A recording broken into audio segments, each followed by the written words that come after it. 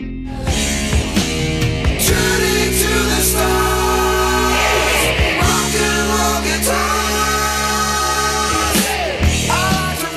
there was a few titles I kicked around, but not really. I knew that, you know, Just Between You and Me was a very good title for the book, and because it's a memoir and not an autobiography, and it's not about April Wine, it's about me. Of course, April Wine's huge in my life, but there was Rock and Roll's a Vicious Game. There was Say Hello, all these names that I like to rock. I'll call the book I Like to Rock. I Like to Rock.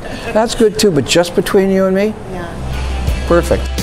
Just between you and me, always I know our love will be. The tough parts would be, you know, my mother passing away when I was just about to turn 11. That was difficult because it messed up the whole family. You know, it was difficult for my dad, and there were 3 young boys, so it's a very dysfunctional family after that. Luckily, I had music to turn to. That was difficult to write and remember. Yes, the thing about writing a book like this, you know, there's some people that say some very nice things. I mean, there's 3 pages, both sides, from everybody. So many people in the Canadian industry saying nice things about me and about my music and about the band, April Wine. And in the book itself, there's a lot of people that remember situations and so forth over the years, and they say nice things as well.